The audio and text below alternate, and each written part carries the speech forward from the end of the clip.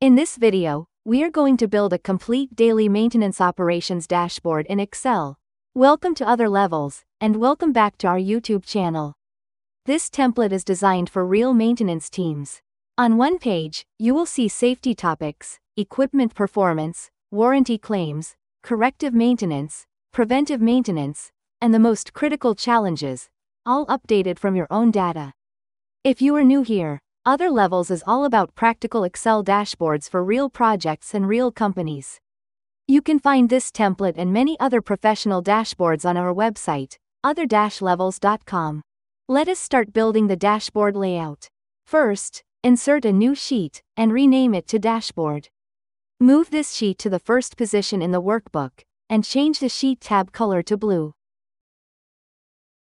Go to the View ribbon and turn off the grid lines, so the dashboard area looks clean and empty. Now add the main background for the dashboard.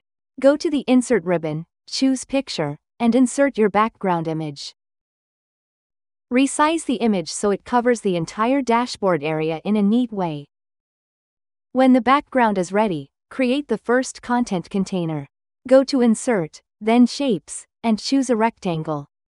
Draw the rectangle on the dashboard, and adjust its size to match the area you want to use. Set the fill color to white. Remove the outline, and set the transparency to around 6%.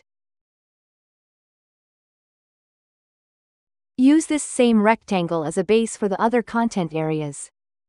Copy the rectangle, and place the copies around the page, until all sections of the dashboard layout are defined. After arranging these shapes, the basic background structure of the dashboard is ready. Now we start with the first main section. Insert a shape with rounded top corners from Insert, then Shapes.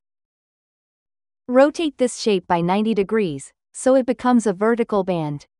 Resize the shape,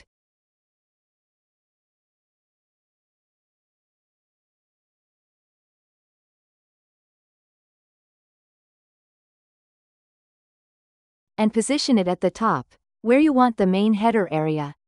Change the fill of this header shape, and apply a gradient fill that suits your theme. Adjust the gradient colors and their positions, until the header looks smooth, modern, and visually balanced. Next, add the main heading text. Go to Insert, then Text Box, and draw a text box inside the header shape. Type the heading text, for example Safety Topic. Format this heading in a clean and simple way. Set the font to Arial. Set the font size to 12. Change the font color to white.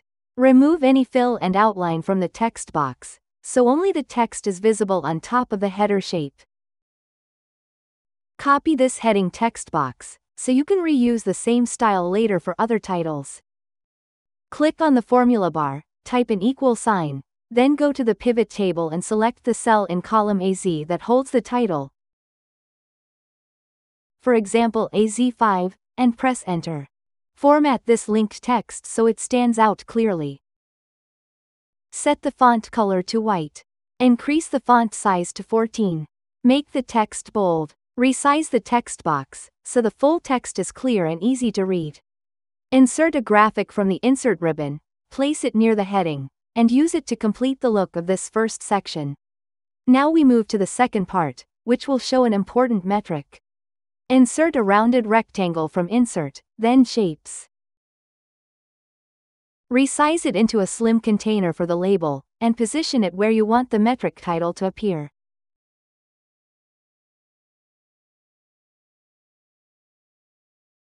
Set the fill to no fill. Set the outline color to light gray. Set the outline weight to about 1/2 point. Insert a text box on top of this container, or copy one from the previous section. Link this text box to the pivot table.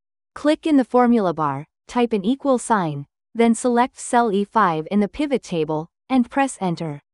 Format this metric label so it feels strong and readable.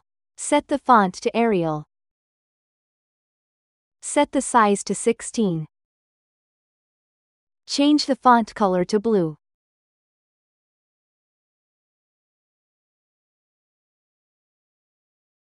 Make sure this text box has no background and no outline, so it feels clean. Copy this text box to create other metric labels in the same section. Adjust the size where needed, and update the pivot table link for each new text box.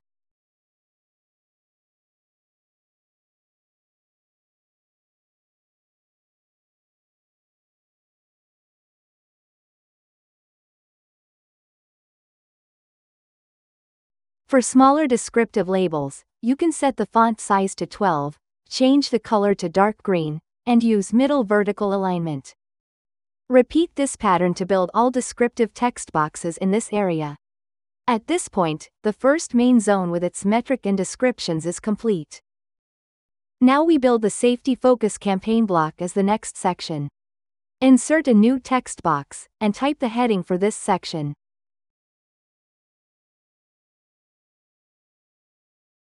Format it with font Arial, size 12, and font color dark gray.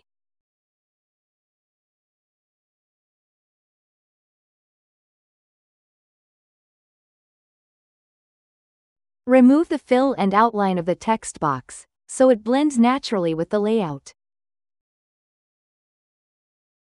For the description line, copy one of the existing description text boxes from the first section. Paste it in this new area. In the formula bar, change the pivot table link from AZ5 to BC5, then press Enter. Change the font color of this description to dark blue, so it matches the theme of this part. Insert a picture from the Insert ribbon, and place it beside or under this text, to support the message visually. And with that, we've reached the final part of this hands-on video tutorial. But the journey doesn't stop here. In the upcoming videos, we'll continue using this same dashboard, taking it even further with advanced layout techniques, clean formatting, and powerful visualizations. So stay tuned, we still have a lot to cover. If you'd like to download this exact Excel file, including the dashboard and the dataset we used for training and practice, just visit our website at other-levels.com. You'll find everything you need to follow along, apply what you've learned, and develop your own dashboards with confidence. Thank you so much for watching and being part of this tutorial. If you found this video helpful, don't forget to like, subscribe, and hit the notification bell so you won't miss the next episodes. This is Other Levels, and I'll see you in the next video.